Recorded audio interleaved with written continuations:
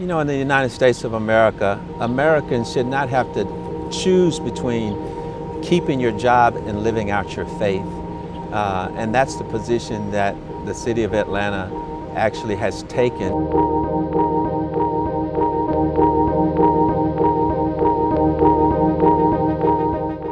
In January of 2015, Kelvin Cochran, who at the time was fire chief in Atlanta, Georgia, was fired from his job for writing and publishing a book that expressed his biblical understanding of sexual morality.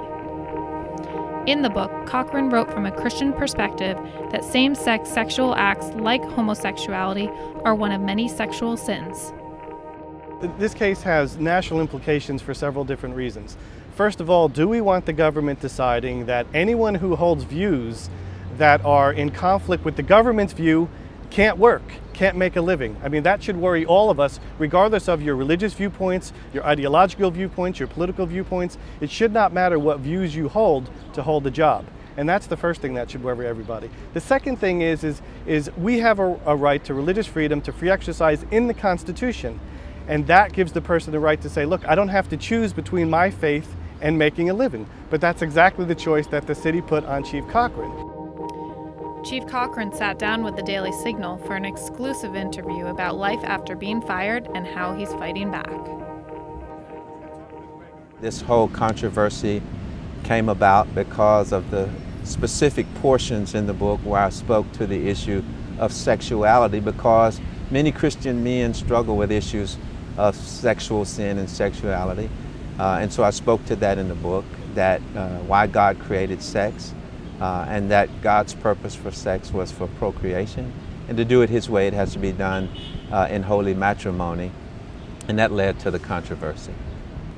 Some of the issues you raise and your own views on homosexuality have caused controversy, and some people say they are hurt by your views and that you are in fact discriminating against people who are gay, lesbian, live those sort of lifestyles.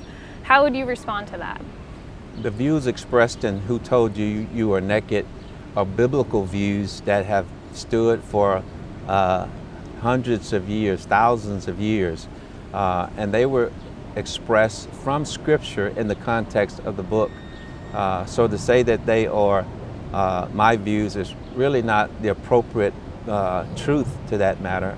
And did you ever distribute the book to your own employees, and do you think that they could have interpreted you distributing the book as you trying to push your beliefs on them?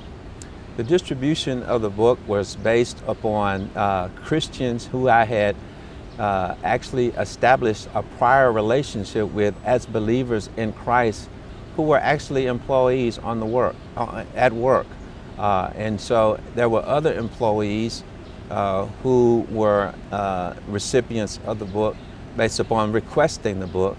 But every person that received a copy of the book, I had already established a prior relationship with them at work as believers. One of the things I found interesting is that the city ordered you to undergo sensitivity training, and you seem like a pretty sensitive person to me. Do you think that you need this?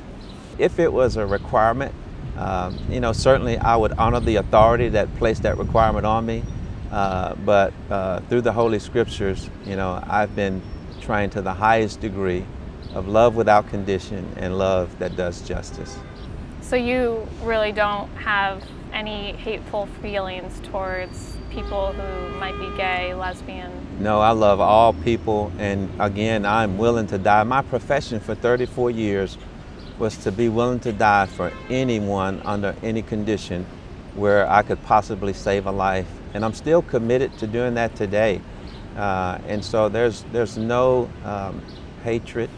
I mean, love is the foundation of the Christian faith. And I have lived that out in my profession for 34 years. And after being fired, you are now turning the tables and filing your own lawsuit saying that the government is discriminating against you for your religious beliefs. Why did you decide to fight back and bring this lawsuit?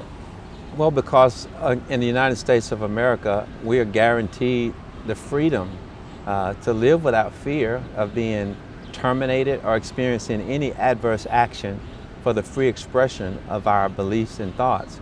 And so it was an injustice against me on that basis. Would you even want your job back after going through all this? Absolutely. It's one of the things that I'm pursuing, and hopefully I will be vindicated through the legal process. In 2008, President Obama appointed you to the most prestigious position a firefighter can hold in America. You're back here in DC today. If you could say one thing to President Obama after going through all this, and to our country for that matter, what would you say? Well, it was an honor.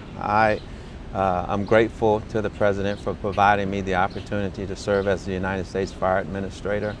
I was supported in that capacity while I was here, and was blessed to be able to do some incredible things, even though I was here just for a short period of time.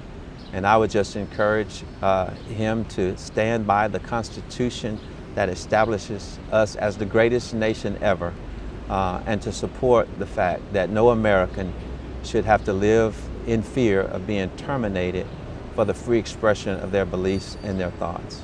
You know, governments do not have the right to impose government-endorsed belief systems on their employees.